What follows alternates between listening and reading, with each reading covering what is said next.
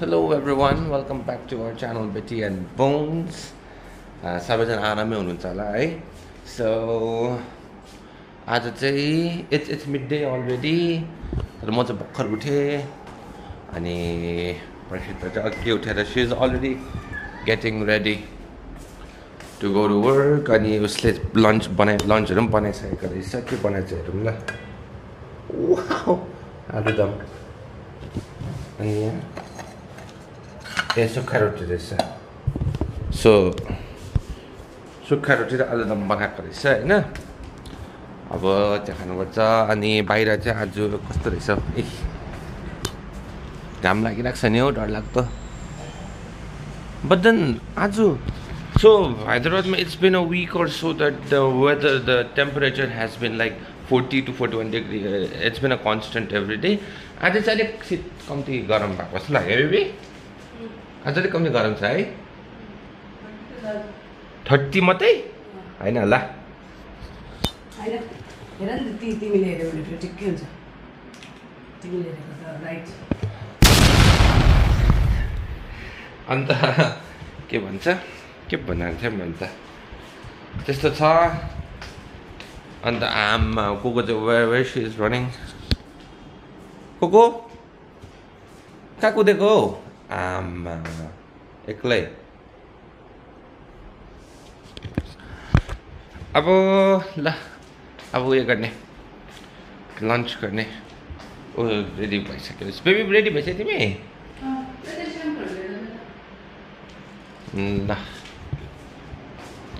ल ओके. अब हामी लन्च गर्छ त्यसपछि ऊ अफिस जान्छ है त. अहिले भेटौँ. कोको किन एक्लै कुद्दैछ तिमी ह? ल अब टाइम टु लिभ होइन, टाइम टु ओ वर्षितालाई पुऱ्याउनु जाने. अब किनभने चाहिँ आज अलिकति compare to the other days आज अलिकति सहनु सक्ने खालको छ नि त दिन वेदर. त्यही भएर आज चाहिँ गइदिउँ न त भनेर गइदिएको.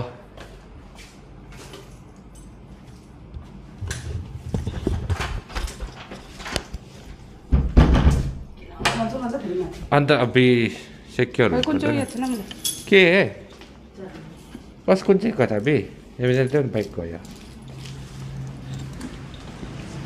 अब यो ल ए जाऊ न त्यता पो ल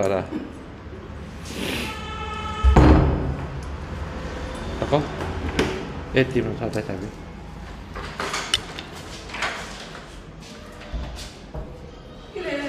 खै. आज धेरै उयो छ न त. अस्ति त हिजो अस्ति त यो सिँढीमा हिँड्दा पनि आम्मा त्यहाँ गरम भएको हुन्थ्यो थियो बेबी.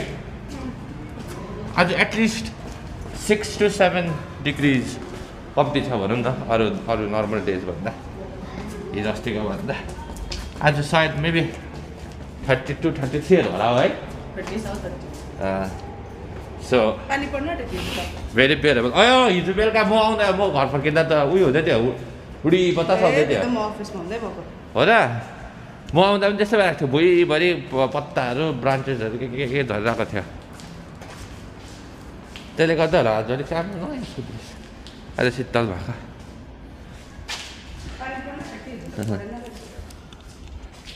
ल अब उता भेटौँ ल. हामी आइपुग्यो. आमा घाम हेर्नु यहाँ पछाडि डरलाग्दो देखेको है. तर त्यस्तो गरम छैन आज, मजा आयो. बियरेबल. गरम त गरम छ कि तर पनि अब अस्तिको त्यो 40-41मा बस्ने बानी भएर यो त ए हेभन है बेबी. आमा के भएको होला उता डेथ टी सर्ट लाग्यो किन ल. ए कस्तो गयो क्या तिमी. जाऊ बाई.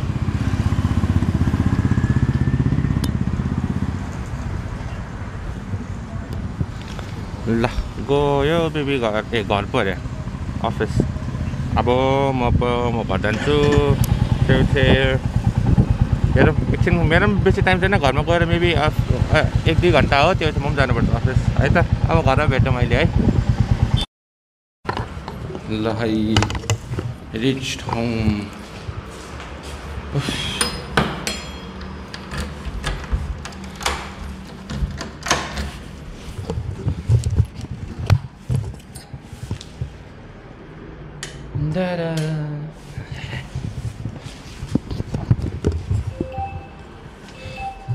अब what I will do now is what will I do now? के काम छ लुगा सुकाउनु पर्ने छ हो अनि रुम बढाल्नु पर्ने छ मेरो जुम भएछ यो त कत्रो भयो यस्तो हो सो यहाँ रुम बढाल्नु पर्ने छ एन्ड लुगा सुकाउनु पर्ने छ अब म त्यो गर्छु है तर म फर्स्ट चाहिँ नि पानी खान्छु अनि त्यो सब गर्छु है लुगा सुकाउनु र उयो गर्नु त हो कि बढाल्नु but then I just remembered हाम्रो बेबिजको टोइलेट पनि सफा गर्नु थियो त मैले बिर्सिरहेको थिएँ तर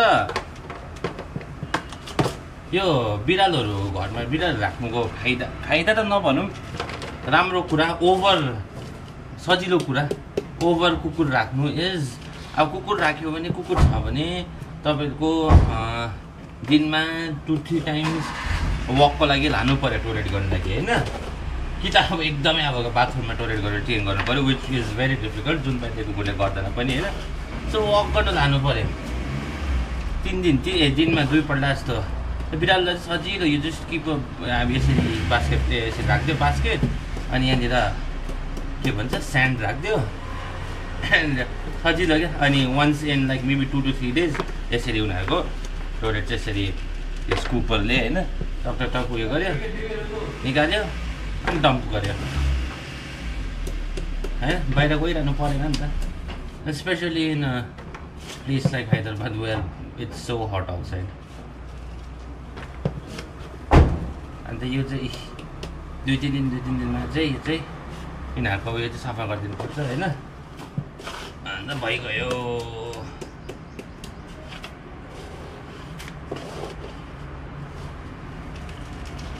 पहिला त झन् यो म 3-4 दिनहरूमा गर्थेँ when we had only 2 cats भाइ र कोको मात्रै थियो पहिला होइन अनि त्यस्तो यो त उयो चल्दैन थियो अनि त्यसले गर्दा 3 days 4 daysहरूमा एकचोटि सफा गर्थेँ कि अहिले त अब 5 जना भएको छ नि त 5 जना भएकोले गर्दा चाहिँ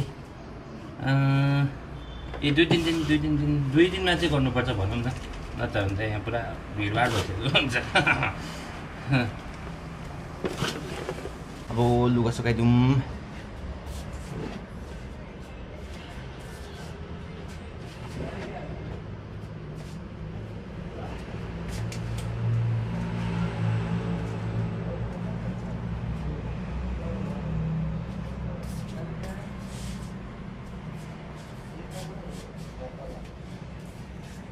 लुगा त अब विशेष त बर्सिताकै हुन्छ किनभने केटीहरू जस्तै हो नि त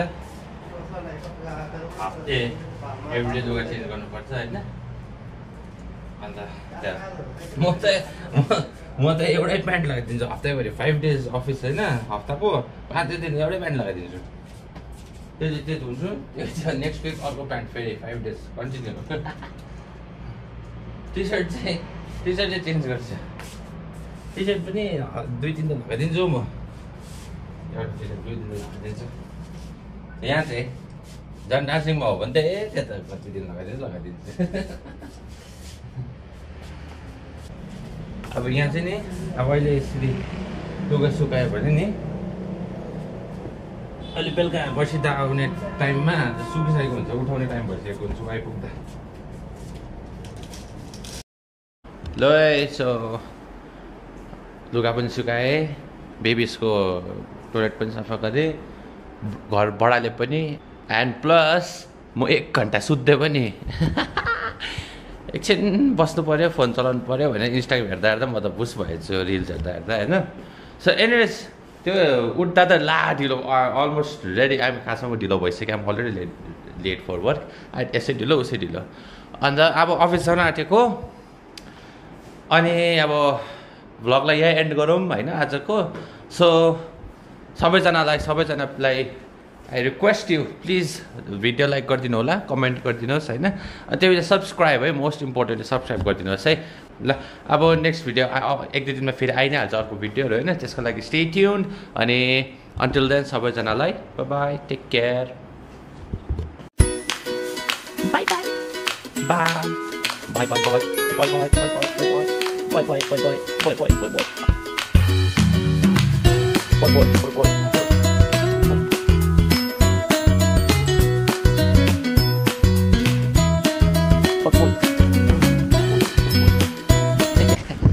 ल अब त साँच्चीकै बाई बाई बाई